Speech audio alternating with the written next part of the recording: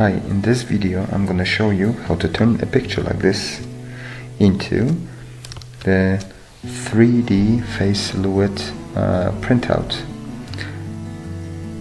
For this we'll need three separate applications. We'll start with Inkscape, then we'll move into Tinkercad, and we'll finish with a Cura application to create files that we can send to the 3D printer. So let's get started. First we need to choose the picture.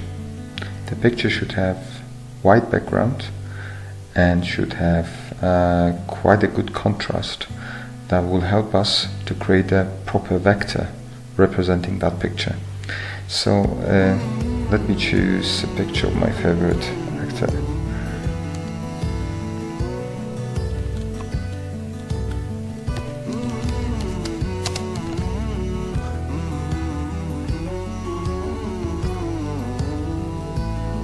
Alright, so we see plenty of pictures here, but let's choose the one that, this one.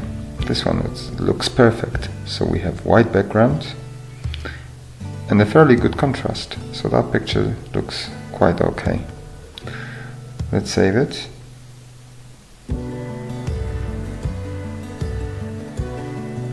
Now we can try to open that picture in Inkscape.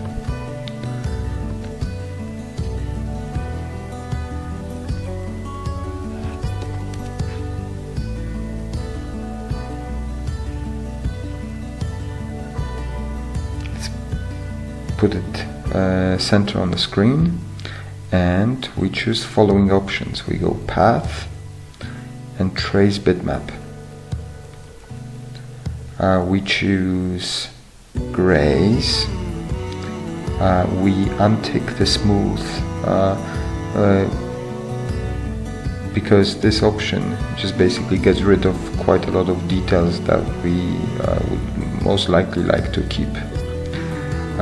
We execute this option,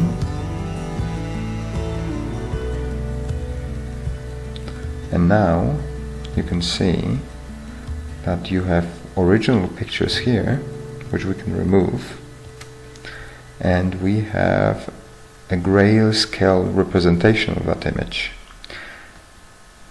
Actually, there are 8 different layers of grayscale stacked one upon each other, so we can ungroup them, and we can basically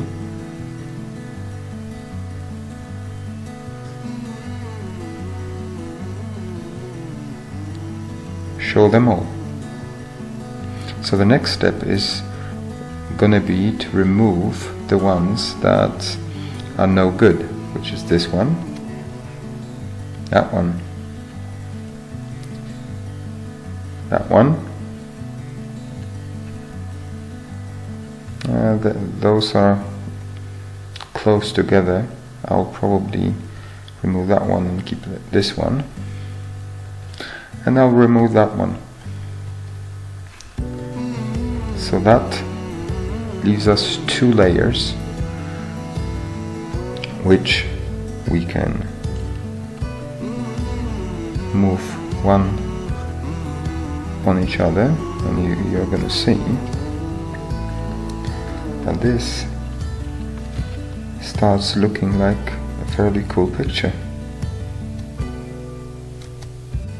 Okay, now that we have those 2 layers chosen, we move them side by side, and we are going to save this project into SVG format.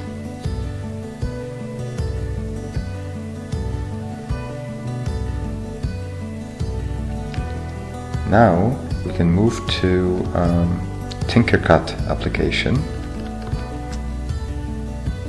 I have already created a project in Tinkercad. As you can see, we have a frame that I'll later on use, and a white background that will put our silhouette on. For now let me move those two objects aside, and let's import the SVG file that we created previously.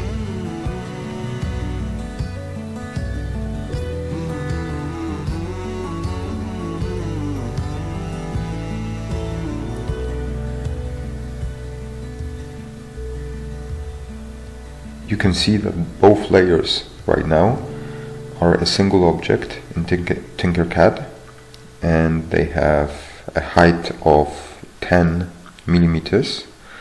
That's way too much, so let's do it half a millimeter. Let's try to separate those layers now. We will do it by duplicating them.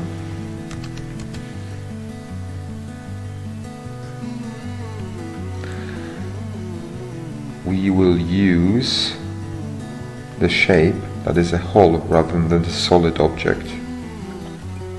Let's do it big enough to cover the second layer. And when we merge those two objects, we'll be left with just the first layer.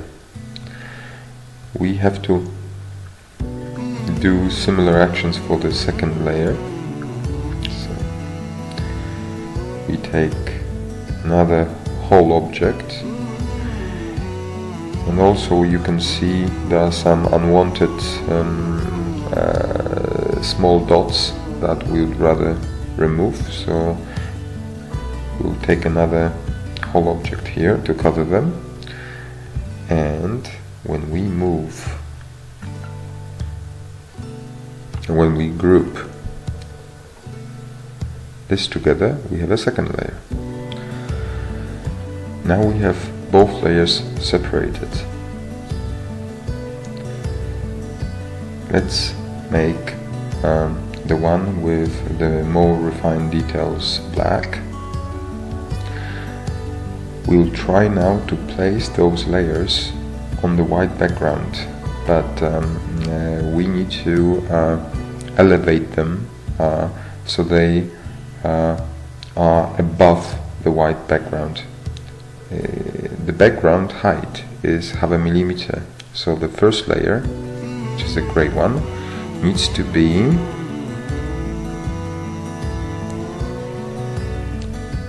half a millimeter above the surface, and the second layer, which is above the grey layer, needs to be elevated 1 millimeter above the surface. So now we can try to merge all those components together. We can take the grey layer and move the black layer on top of it. There.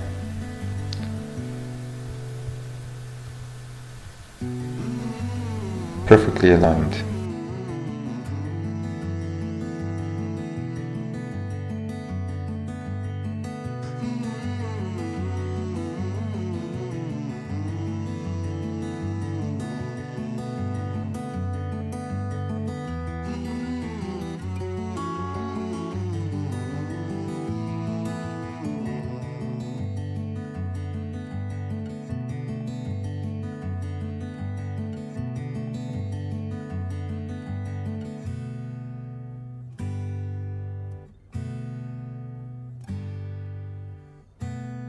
In Cura application, we can open the previously created STL file.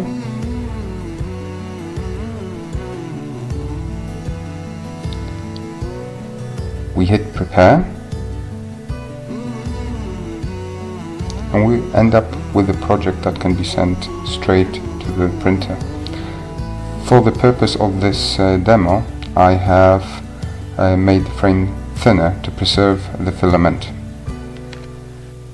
In a separate video, I'm going to show you how to create beautiful customized frames based on patterns you can find in Google. In this project we are going to be printing using 3 colors of filament. The background is going to be printed with white filament. The first layer is going to be printed with gray filament. The second layer is going to be printed with black filament.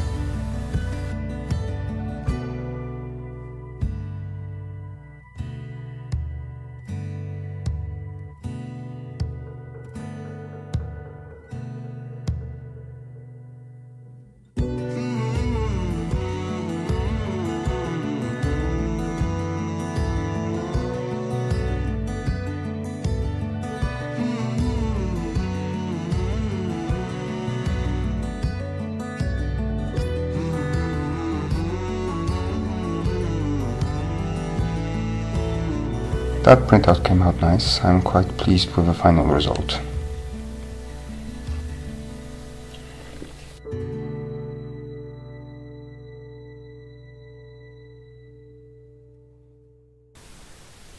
I hope you found this video useful.